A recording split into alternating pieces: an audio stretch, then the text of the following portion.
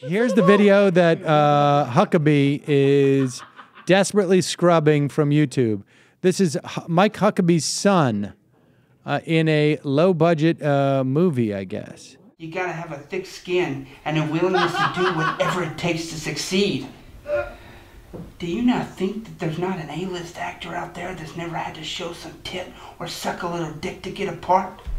You know what I mean, sweet cheeks? Wow, that's from the Daily Caller. How dare you let your kids listen to Beyonce, says Mike Huckabee. Bad influence on your children, says Mike Huckabee. Yeah, it says parent of a dog torturing F-list movie appearing. Like, what is that? What is that? Is that supposed to, he's like an agent or something?